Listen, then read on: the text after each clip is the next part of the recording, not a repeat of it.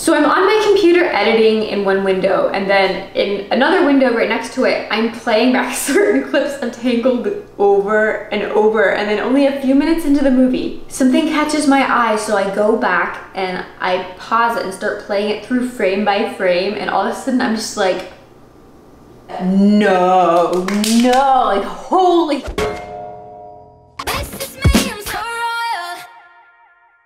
So we're gonna start at the end and work our way back up to my mind-blowing discovery at the beginning of the movie. So here's what you missed by skipping the credits. Our first two Easter eggs are hiding in Flynn's map of all the places that he and Rapunzel go in the movie. So we're gonna start our countdown with number 11, a sea monster, right here northeast of the castle. And if you subscribe to the theory that Elsa and Anna's parents were on their way to Rapunzel and Eugene's wedding when their ship went down, maybe, just maybe, this sea monster had something to do with it.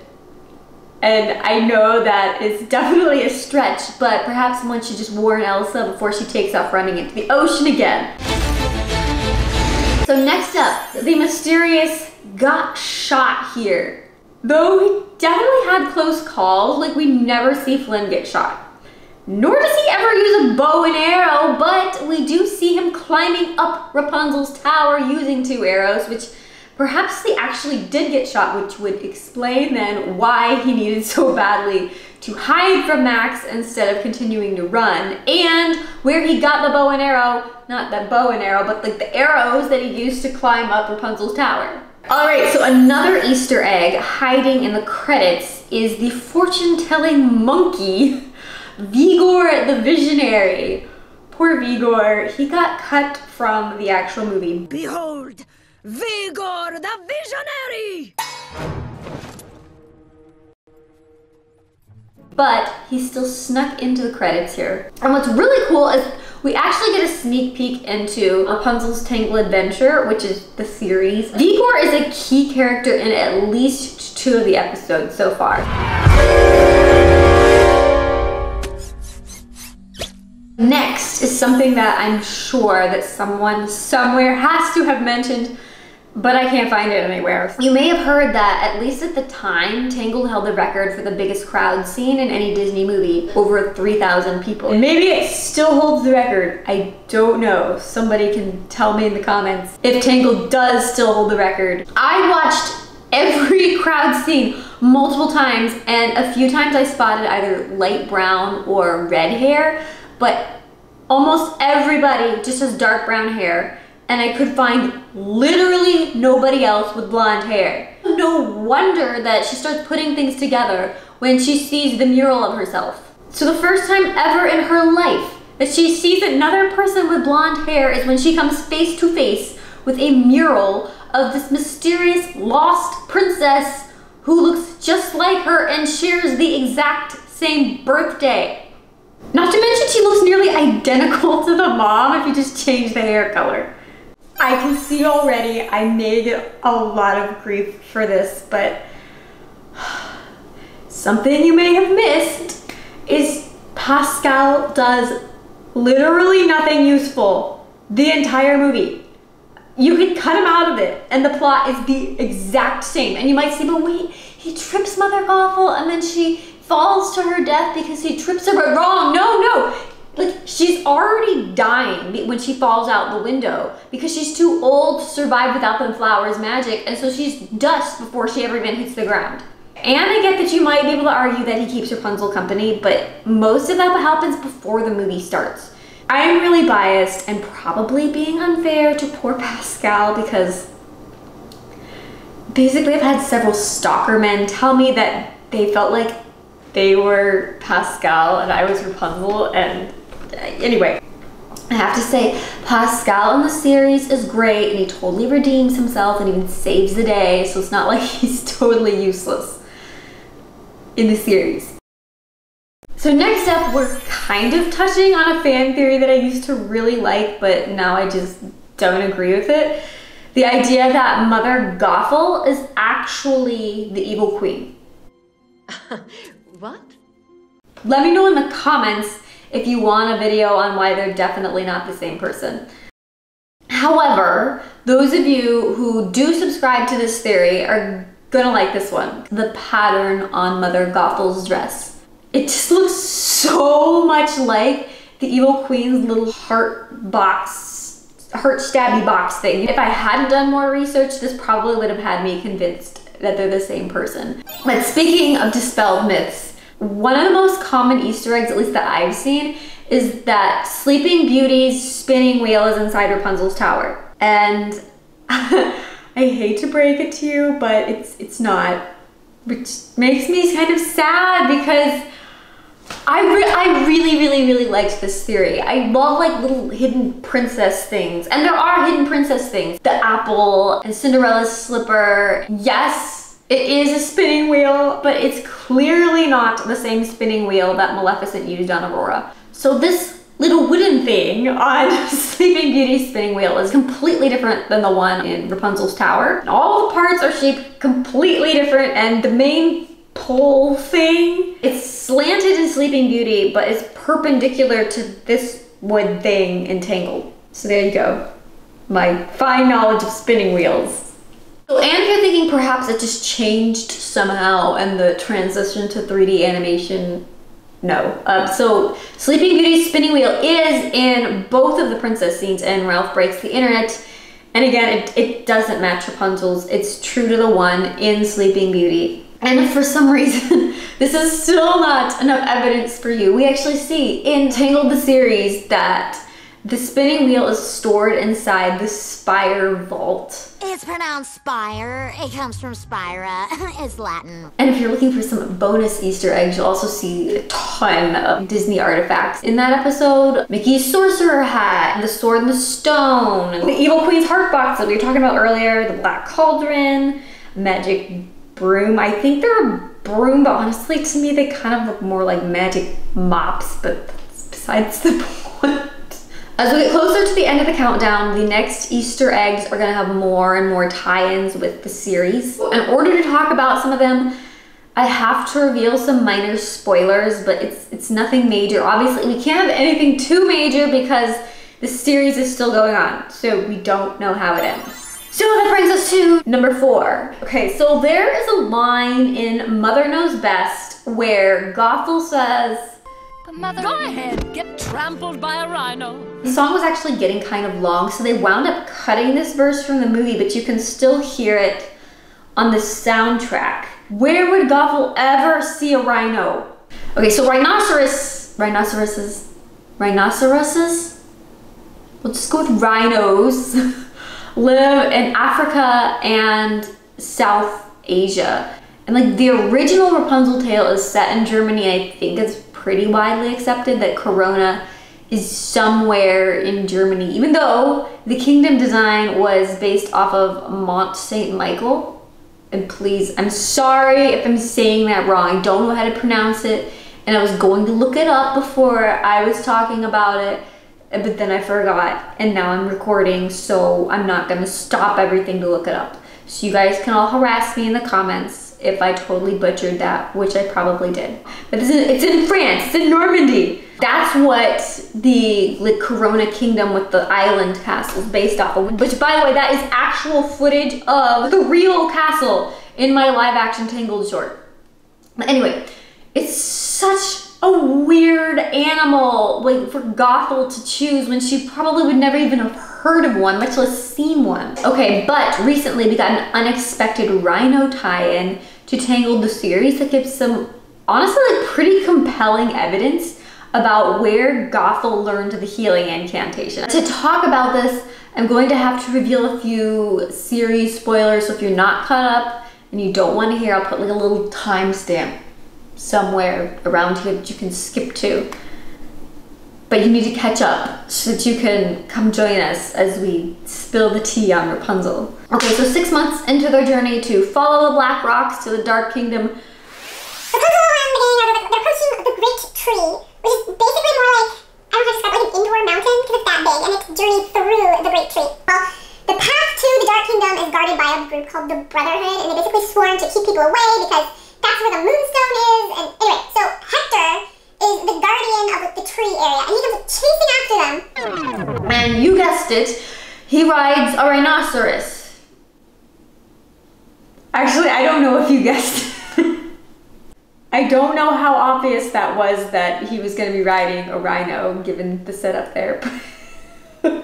Anyway, so Rapunzel and friends, they get past Hector and his rhino, and they venture into the tree, and they find this room with mysterious runes all over the walls, including the same message as what's written on the scroll with the little sun drop and the moonstone. So who translated it? I think there's a pretty good possibility that that purple handwriting there belongs to Mother Gothel. So I realized that my memory card ran out of space. So this is take 2 of the entire rest of the video. Everyone always mentions the mobile and how it's hiding Pascal, Max, Shorty, and the little snuggly duckling. And some people actually mention the little bird too. And they say that it's because like a bird flies out when she's coming out of her tower for the first time. Well, there's actually more foreshadowing in the mobile than we thought with that bird, because birds become much more significant to Rapunzel later. This is like the most minor spoiler ever, but in case you don't want to know, I'll put the timestamp up here. She starts to identify with birds like so much, she wears like a little bird clip in her hair. She even turns into a bird in one episode and almost gets stuck permanently as a bird. Number 2, we're almost the last item on our list, the one that has me like completely mind blown. But don't skip ahead because this is a really good one. The first time I watched the very first episode of Tangled the series, I was like, why does Cassandra look like Mother Gothel? There's other people out there who've mentioned this because it's kind of hard to miss how much they look alike. But there's some really interesting Easter eggs around this that nobody seems to be talking about. Number 2 is the Gothel-Cassandra connection. I definitely don't think Cassandra's evil. I think she's more than like proven herself to be a good friend to Rapunzel. But there is enough evidence to convince me that they are connected somehow, like in some way, even like whether or not she even knows it. Nobody else in Corona at all looks anything like Cassandra or Gothel, like the pale skin and the gray eyes and the black with gray streaks hair. Like the only person who's even close with the hair is Friedborg, and their faces, yeah, nobody's face looks like Friedborg's. Whoa, Friedborg. Very first episode, Cassandra helps Rapunzel sneak out of the palace for one night. And so like, this is the first episode, so I don't even feel bad about spoilering this for you, because if you haven't even watched the first one, maybe this will like get you to watch it. So like episode 1, all Rapunzel wants to do is like get out and just see some stuff and not be locked up. But Cassandra takes her right to the Black Rocks.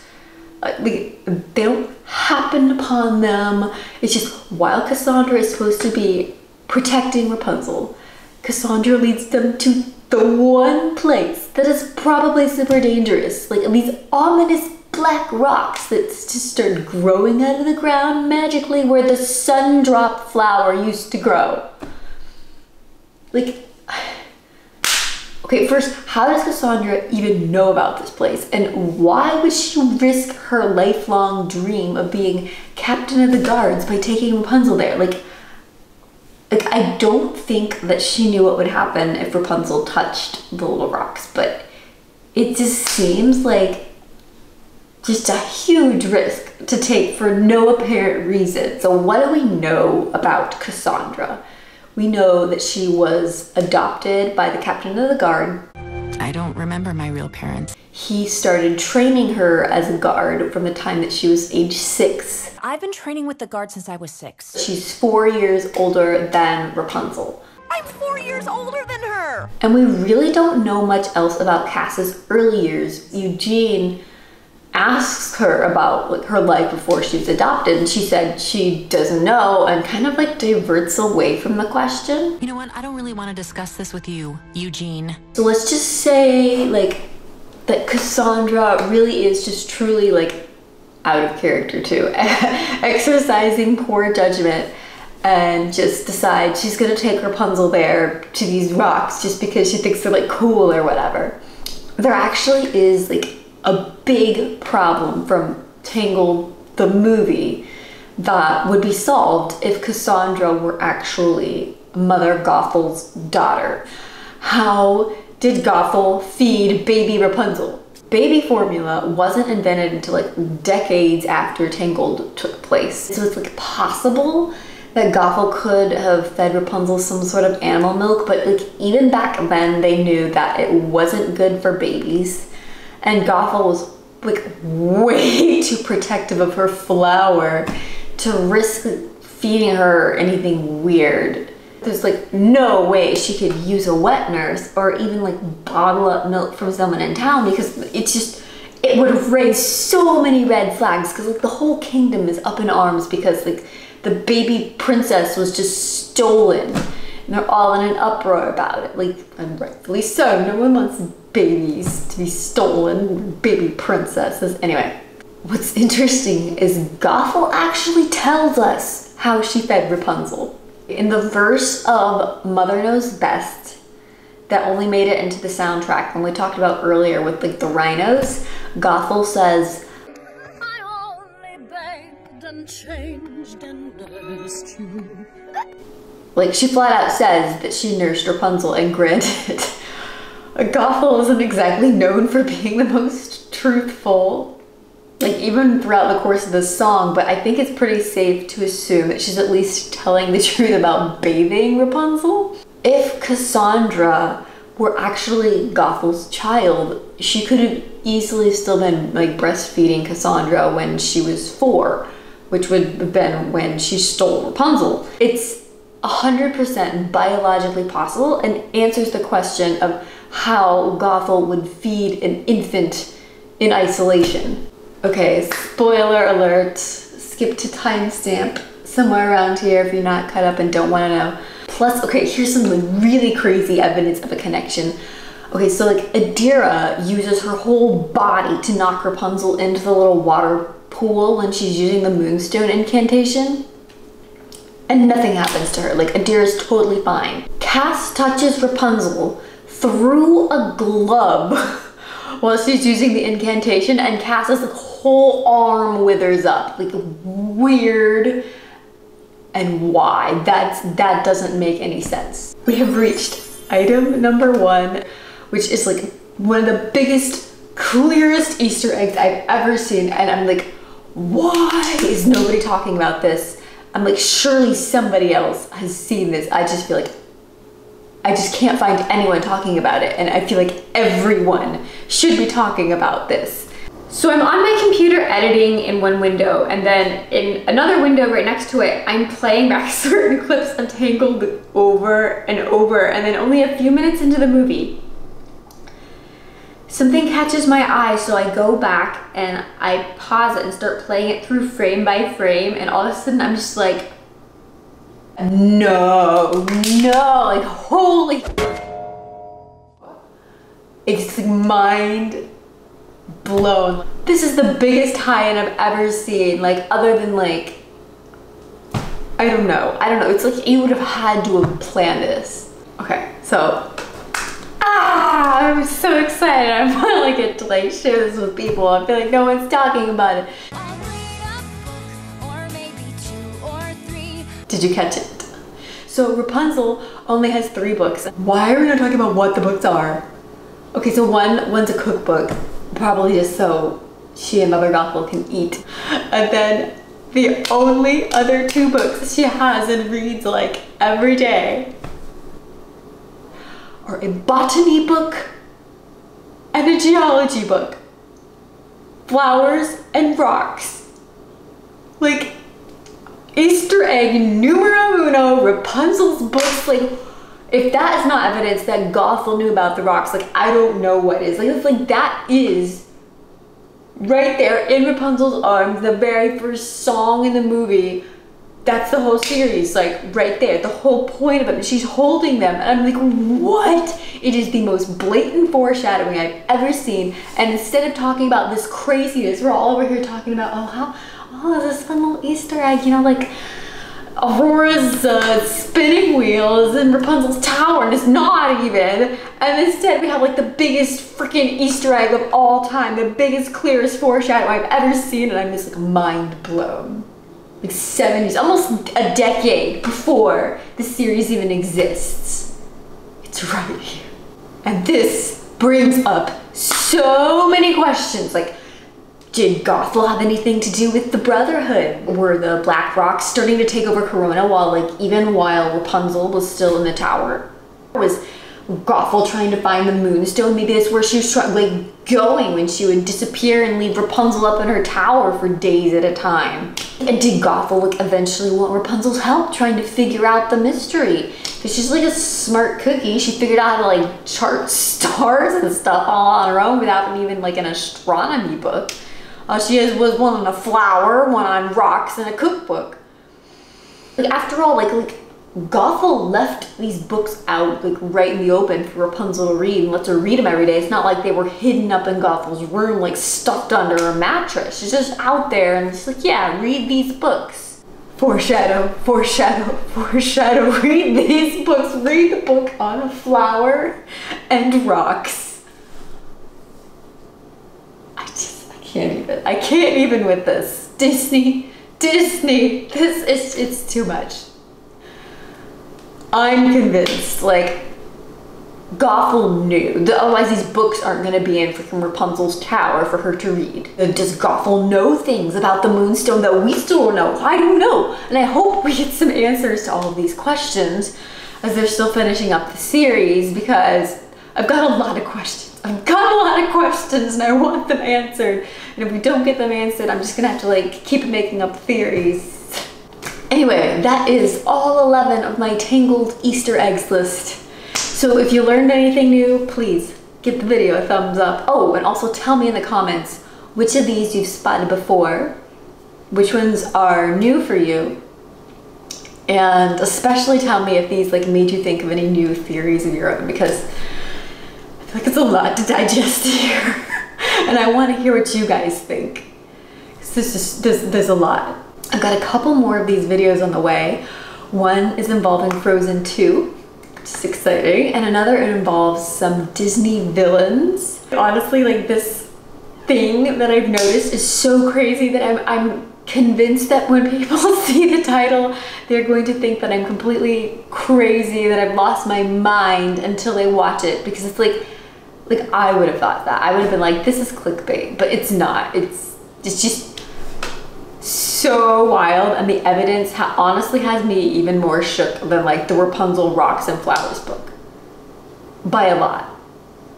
Because both of the villains are from movies that are older than me. And nobody I've ever seen has mentioned this.